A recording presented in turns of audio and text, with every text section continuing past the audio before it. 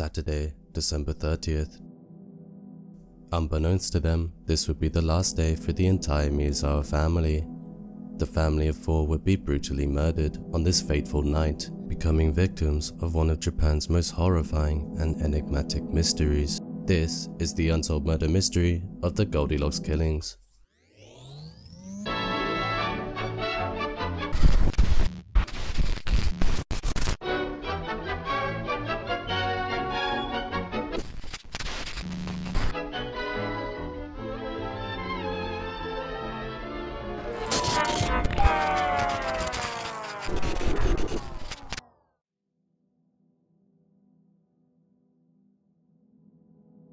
By most accounts, the Miyazawa family was a typical Japanese household. Mikio Miyazawa, the family patriarch aged 44, worked for Interbrand, a London-based marketing agency. Mikio was described as the kind of man who got along with everyone, definitely not the type of person to make enemies. Yasuko Miyazawa, the family's 41-year-old mother and wife, was much the same. She was a teacher who spent a lot of time with the couple's 2 children. Nina, 8 years old, and Ray, 6 years old. Nina, the daughter, was in 2nd grade and appeared to be a typical little girl. She was cheerful, happy, and enjoyed soccer and dance, all of which she was quite involved in. Ray, the family's youngest member, had been going through an issue lately. He had a speech impairment which had been causing the family a fair amount of stress. Apparently they had started to seek out professional help for the matter. Mikio and Yusuke had moved into their Setagaya home on Kamisoshigaya Street in 1991. It was a flourishing development at the time with over 200 families, and it seemed like a decent enough place to raise children. Or so they thought. The Miyazawa home was a shared building that was split into 2, so from the outside it appeared to be one house, but it was actually a duplex. It allowed the Miyazawas to reside right next door to Yasuko's family. Mostly her mother, but also her sister and brother-in-law who lived with her during this time period. Soon, Miyazawa started to lose more and more of their neighbors who sold their land to the city. Tokyo already had plans for this area to expand nearby Soshigaya Park. By the time the year 2000 rolled by, there were only 4 houses left. It became a ghost town of a neighborhood. Most of the activity from the area was happening in the skate park right behind the Miyazawa family home. This led to some issues for the family. See, the skate park was located directly behind the house, separated only by a fence. In the week leading up to New Year's Eve, Mikio had confronted a group of loud and obnoxious teenagers at the skate park for making too much of a racket. At around the same time, a witness reported seeing him confront a group of young rebels that belonged to the Basusuku, a Japanese motorcycle gang of sorts. Due to these issues, both families, just like their neighbors, planned to eventually move away and had already sold off their land to the city. In the end, they never got to move.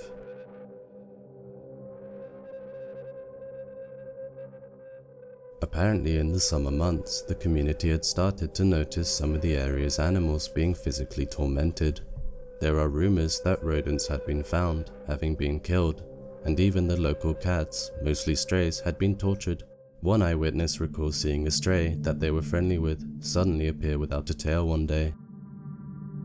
The 25th of December, Christmas Day, Yasuko mentioned to her father-in-law that a strange car had been parking in front of their house. This would happen several occasions, despite the fact that there was other parking nearby, which wouldn't require the person parking to jump over a fence. 2 days later, on the 27th, a man estimated to be in his 40s was seen walking around the Miyazawa family home by an eyewitness.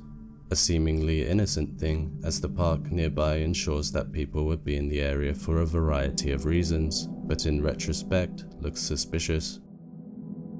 On December the 29th, the day before the crime, a man was seen near Seiju Gakuin-mai Station, located just a few miles away from where the Miyazawa family was living. This man was wearing a skater type of outfit, along with a very small backpack.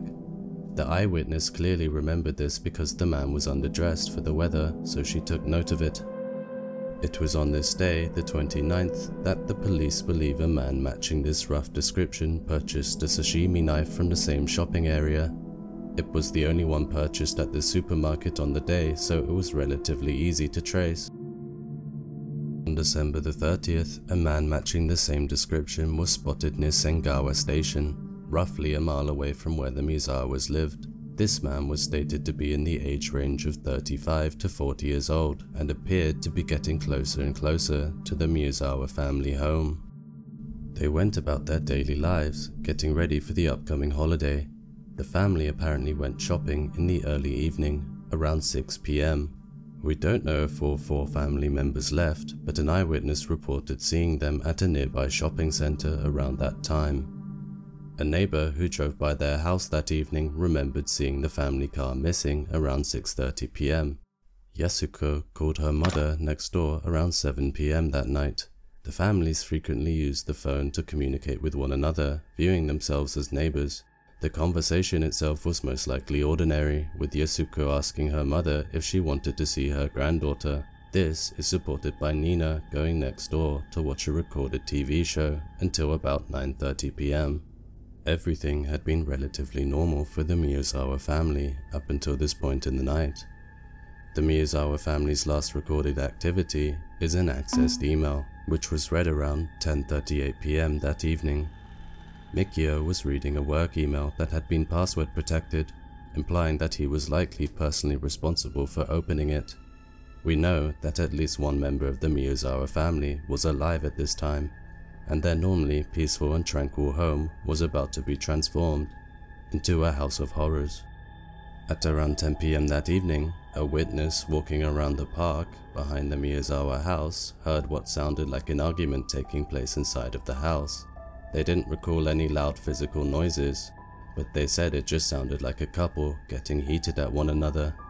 About an hour and a half later, a member of Yasuko's family next door would hear a loud banging sound come from the Miyazawa's side of the building.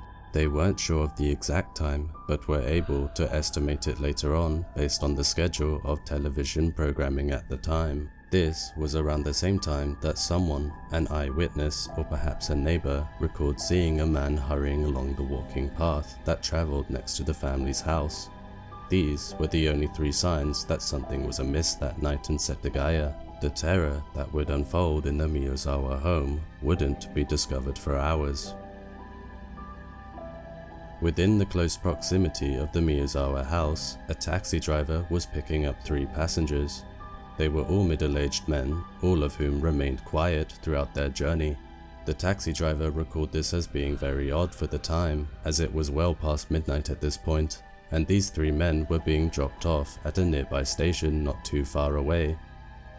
One of these men apparently had a wound on him and left a bloodstain on the back seat of the cab. However, the driver would have no reason to panic until the details of what had happened that night became known throughout Tokyo. The next morning, on the 31st of December, New Year's Eve, Yasuko's mother tried calling her daughter's family to make plans for later that afternoon. Surprisingly, her call wouldn't even go through, let alone ring. Unknown to her, the phone lines in the Miyazawa family home had been cut, purposely disconnected by someone hours beforehand. She would then head outside and try the doorbell. She rang the doorbell to no answer, and according to the police report she would file later, she used a set of keys to let herself in. The house itself was silent, with no noise to make out. As Yasuko's mother entered the house, she would have undoubtedly known something was very wrong. She began to discover the truth in mere seconds, as she made her way into the family's house, only to be confronted by the body of Mikio Miyazawa at the bottom of the staircase. The 44-year-old father had been stabbed multiple times and was lying lifeless at the bottom of the staircase. Yasuko's mother recalls going upstairs to the 2nd story to try and see what had happened to the rest of her family.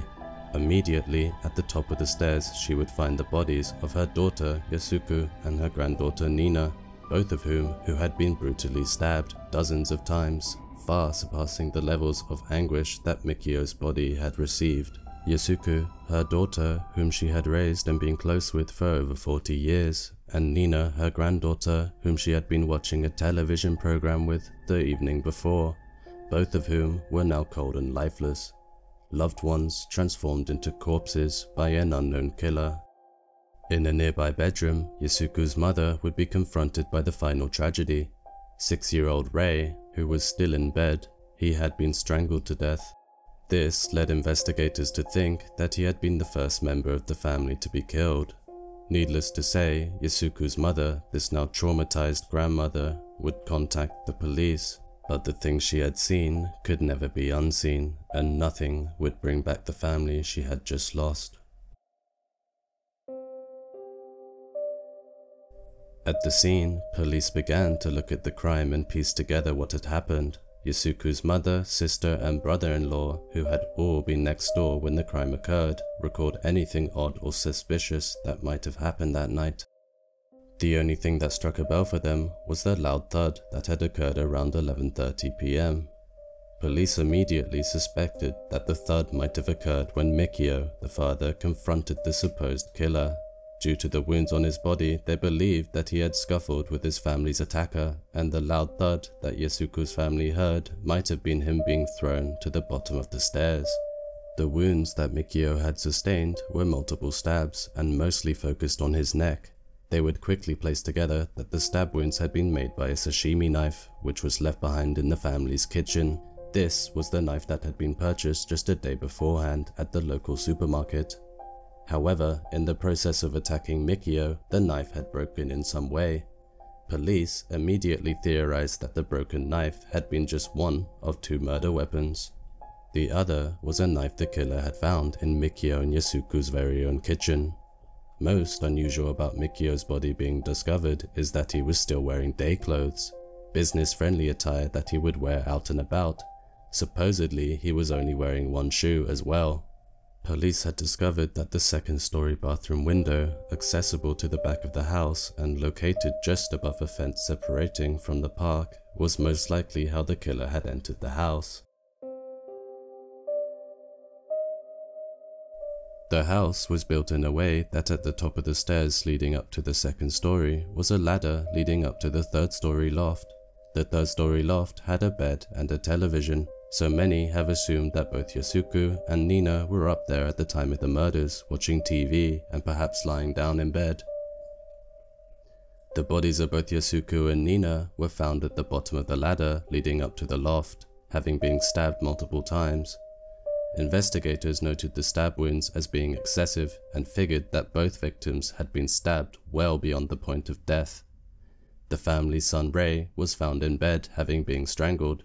Police were originally stumped as to why Rei had been saved of a brutal stabbing death like the rest of his family, but as they began to piece together the clues, figured that he was the first of the family to be killed. Evidence led police to the notion that the killer, instead of fleeing immediately after killing the family, had decided to stay in the house as an unwanted houseguest. He hadn't even gone through the trouble of covering up the 4 family members' bodies, but decided to make himself comfortable for the evening. The killer had apparently napped on the family's living room sofa, which was one of the oddest developments in the story itself. Usually suspects flee from the scene as soon as they can, as each minute increases the odds of being discovered. But this killer had seemingly savored the intimacy of living in his victim's home for a night. The killer had helped himself to food from the family's fridge, namely ice cream. Police would eventually discover 4 ice cream wrappers, with the supposed killer's fingerprints on them. The killer had also used the family computer, which was located in the downstairs study. They discovered that the computer had been accessed in the early morning of December the 31st, specifically at 1:18 AM, an hour or 2 after the family was likely murdered. They had visited a website previously bookmarked by Mikio, belonging to the Shiki Theatre Company. You see, Mikio had a history of working with the theatre, as it had been a passion of his, so one has to wonder if this was some kind of sick joke on behalf of the killer, or perhaps even the family was murdered hours after many believed them to be. However, at 1:18 in the morning, someone had visited the website and attempted to buy tickets for a show online, and the odds remain heavily stacked in favor of the killer doing so. The killer had apparently also logged on hours later at approximately 10:05 in the morning to browse the websites of Mikio's company, Interbrand, and the school that Yasuko taught at. Strangely, the killer only browsed websites the family had bookmarked, perhaps to try and relish being in the intimacy of their home. After using the computer for a grand total of 10 minutes, the killer had then unplugged the computer from the wall. Throughout the night, the killer had gathered an assortment of the family's ID and credit cards, which were all found sorted in the family's living room. Many have theorized that this was an attempt by the killer to try and guess the PIN codes needed to use the cards. Once he left the scene, he was unlikely to try and keep guessing and risk exposure, so he left them behind. Before leaving, the killer had also gathered an odd variety of the family's belongings and garbage and put them in the bathtub. These items were mainly garbage, such as ice cream wrappers or advertising leaflets that had been cut up, but also contained some of Mikio's work receipts and Yasuku's school documents, along with some feminine sanitary items that contained the killer's blood. Police suspected that the killer had stolen some money from the family, approximately 150,000 yen. That's roughly the equivalent to over $1,000. Much to the police investigators' surprise, the crime scene was absolutely covered in evidence. First and foremost, the police had uncovered the holy grail of any investigation by discovering the murder weapons early on. Both knives, the one purchased on the 29th and the other one of the Miyazawa's kitchen knives, were found easily in the kitchen with blood still on them. Besides the knives, though, police would uncover that the Miyazawa family home was a treasure trove of evidence, leading them to piece together what had happened that night. They would find the family's first aid kit had been opened, likely by Yasuko and Nina, sometime during the assault itself. Some of the pieces of bandaging from the first aid kit were found with 8-year-old Nina's blood on them. In the upstairs bathroom, police would find unflushed feces. This had apparently been left by the killer, either too ignorant of DNA testing or too proud of his ability to get away with it. Upon investigation, analysts would discover remnants of a sesame spinach dish containing string beans, which had likely been eaten elsewhere. In the years since, internet users have called this somewhat of a boring dish, the kind a mother would feed her son. This has evolved into a leading theory of a man that still lived at home with his mother.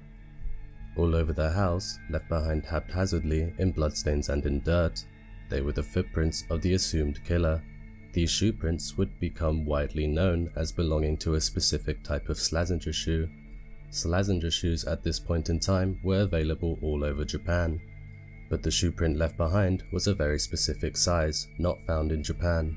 This shoe size was a Korean shoe size, and the shoe would have likely only been found for sale in South Korea, which jump-started many theories about the killer's ethnicity. Other than the bandages from the first aid kit used by 8-year-old Nina, there were also towels and women's sanitation towels which were found with unknown blood on them. To detectives, this was a startling find.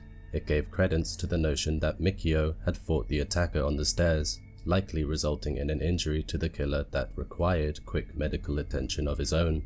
Police would have to send the blood samples away for testing, a process that is by no means an overnight solution. Until then, they would have to keep searching for evidence which the killer had left behind, as if intentionally. The most startling evidence uncovered in the investigation was a variety of clothing and items brought by the killer and then simply abandoned. The killer had likely worn an outfit to the crime scene which was detailed as clothing a skater would wear. The items were 1 grey crusher hat, 1 black AirTech jacket, a white and purple long-sleeved shirt, black Edwin gloves, a multicolored scarf without any tags, and a black handkerchief. Other than the clothing, however, the killer left behind yet more evidence in the form of personal items. The hip bag itself was rather innocent looking, but did contain some pieces of evidence that would continue to guide the way investigators approached the case. The first piece of evidence was a piece of grip tape used for the surface of skateboards. The second was the trace elements of Drakkar Noir, the cologne found on the handkerchief. The last piece of evidence taken from the hip bag, most shockingly, was sand. A question you might be asking yourself now is who carried out this sadistic murder? Some noteworthy possessions that would help with identifying this man is a handkerchief, as police discovered that the item had been ironed prior to use. This was odd simply because very few people would go through the effort of ironing a handkerchief. Plus, the idea of a young skater using a handkerchief is in itself somewhat of an odd notion. Internet theorists have attributed the handkerchief being ironed to another clue of the alleged killer living at home with a mother figure. All of the clothing items were found to have been washed in hard water, meaning that the water used to clean the clothing was full of minerals and vitamins not usually found in the regular occurring water. You see, Japan has long used a soft water system, meaning that the water itself is just water with some sodium. This would be a point in favor of labeling the killer someone of Korean heritage, since Korea uses a hard water system, which would lead police to believe that the clothes were washed the way that they were found. The sand found in the hip bag could be identified by the area it came from, which pointed to the southwestern United States, more specifically the approximate area around Edwards Air Force Base, the military installation about 100 miles north of Los Angeles. Over the years, no new answers have come to light. The unknown killer had become an urban legend, the type told by those who remembered an entire family murdered by a midnight demon. Using the blood left on towels, DNA genome testing had been utilized to find out exactly what kind of person this killer was, and the results were unexpected. Police discovered that the likely killer of the Miyazawa family was mixed race and probably not a Japanese citizen. The killer's parents had belonged to two varying cultures, one of which was Eastern Asian and the other was of Southern European descent. Some would find this baffling that the killer was never found, as you would think it couldn't be too difficult to identify a mixed-race person in Japan, as well as the fact they had a large shoe size, which to the majority of Japanese people would be seen as unusually large. This would point to the fact that the killer was most likely taller than the average Japanese man. With over 240,000 detectives and over 12,000 pieces of evidence, the investigation into the murders is one of the biggest in Japanese history. All case-related evidence is still being held in custody. Numerous police detectives are still working on the investigation now, although they have made no progress since they first started. Only dead ends have been found in this case. The case has never even come close to being solved, but is still actively being pursued and still very much on people's minds in Japan. Here is a list of references used for this video. Thank you for watching my first YouTube video. I hope you enjoyed it, and stick around if you would like to venture into the exploration of Japan's dark side of mysteries and murders. I would appreciate any sort of feedback or constructive criticisms to further my content's quality. I hope by talking about this story it has brought some light to the Miyazawa family. Finally, please do let me know your opinions on the murder case itself, and any conclusions you may be able to bring to the table.